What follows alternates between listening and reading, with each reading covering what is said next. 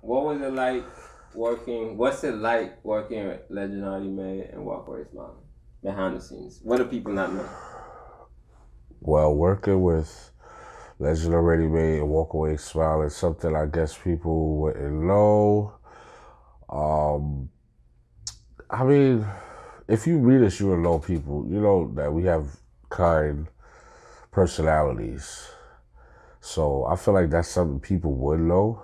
I'm not sure what they wouldn't know because we don't really hide too much. So, but I guess the dedication, the hard work that goes into what people see every day, you may think it's just off of a whim or something like that, but it's a lot of preparation, dedication, and resilience to keep going day after day, and putting on for people, the town, the cities. So I think people think it's like all happy go lucky a lot of times, and not to say we don't air out L's or anything like that. It's just that's learning experiences. It's not something to be all down about. So, or even share with anybody. It's just get back up and keep going. So, I feel like people don't know that. The downfalls and how much it takes to keep going every day.